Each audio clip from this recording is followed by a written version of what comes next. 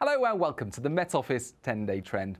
You know what they say about March? In like a lion, out like a lamb. Well, that old weather proverb is certainly coming true this month, with a roaring jet stream bringing frequent areas of low pressure our way, and that will continue over the next 10 days. Bouts of wind and rain, and forget about the warmth of last week. It will be colder at times as well. Typical early March weather, in other words. Now, that colder air, not quite as cold as the air over North America at the moment. That bitterly cold air plunges into the Atlantic and it meets warm seas, where the temperature contrast then fuels a very powerful jet stream.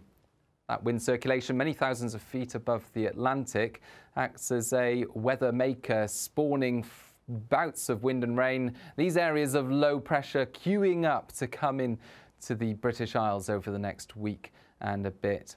One area of low pressure with us as we end Wednesday and go into Thursday. That came in on Tuesday night with some heavy rain, but it's still with us on Thursday, just moving into the North Sea, and wrapped around it areas of rain, particularly for northern parts of England, Wales, into the Midlands, and then later on parts of eastern England. Showers elsewhere, a lot of cloud cover, and a strong wind, that wind making it feel cold. Gales for exposed coasts, especially down this North Sea coast. So it's going to be a cold day, certainly in comparison to recent days. 6 degrees in the north, 10 degrees just about on the south coast.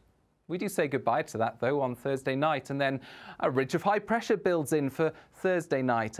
Spacing in the isobars opens out, and that means a widespread frost to start off the day on Friday for many places. A bright start as well, but it doesn't last long. More wind and rain knocking on the door, soon pushing into western areas by lunchtime and then spreading across all parts by the end of Friday. Now, temperatures are fairly academic given all the wind and rain, but 9 degrees out to the west, 11 to the southeast. That zips through quite quickly as well on Friday night, and then more areas of low pressure lined up to come in for the weekend, courtesy of that energetic jet stream. And these areas of low pressure will simply bring a windy weekend with areas of rain. Could see some wet weather for a time across southern parts of Britain as we start off Saturday, but Saturday essentially is a windy day. Risk of gales for northern and western areas, and there'll be further showers coming through after any more persistent rain moves along. So an unpleasant day on Saturday. Winds could be disruptive in places as well, and it's going to feel cold. 6 degrees in the north, 12 in the south as well. But into Sunday, well, there's more uncertainty in particular because of this area of low pressure. Barely a ripple in the isobars on Saturday. And of course, this is Wednesday this is recorded, so we're looking ahead to Saturday and Sunday. And this area of low pressure is likely to be picked up by the jet stream. But exactly how it interacts with the jet stream will make a big difference in terms of its path and its depth, almost as if you were blowing on a spinning top, and if you get it just right, you can speed up that spinning top and send it in a certain direction. That's what's happening with the jet stream and this area of low pressure through the weekend. And so it looks likely that it will spin up and it will be sent towards the British Isles, but exactly where it will end up is open to doubt at the moment. Suffice to say that Sunday looks like another very windy day, and again the risk of disruption from those winds, risk of gales for northern and western Britain in particular, but windy for many areas. Areas of rain moving through as well, and where those outbreaks of rain bump into colder air, particularly for Scotland, the risk of some hills snow, particularly later on. So this weekend, it stays unsettled. It's certainly going to be windy on Saturday and Sunday, and there is that risk of gales and disruptive winds. We will firm up on the details over the next few days, so important if you've got plans this weekend to stay up to date with the forecast. There'll also be areas of rain and hill snow. There'll be some gaps in between the wet weather.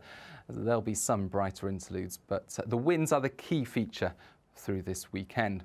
It will also turn colder at the end of the weekend. You can see the jet stream then diving to the south of the UK, colder colours then arriving across the country. And like I say, the chance that we'll see some hill snow in the north or even snow to lower levels for northern Scotland, and a frost in places as we start off next week. But the jet stream remains a key player. Through next week, it's still there, out in the Atlantic, still spawning those areas of low pressure and sending them our way. After we say goodbye to the weekend's areas of low pressure, this one comes along for the middle of next week, bringing with it more outbreaks of wind and rain. So the unsettled weather continues into next week. The temperatures will be up and down, I suspect, not too far from average, perhaps going up a little bit as this area of low pressure comes in, and then blues following on behind it to give more showers, but also colder air by the end of next week. So over the next 7 to 10 days, it will often be windy, courtesy of that energetic jet stream. There'll be rain, there'll be showers, there'll be brighter spells, and there'll also be some colder interludes. Typical early March weather. In like a lion, I guess we'll have to wait and see if we go out like a lamb. Bye-bye.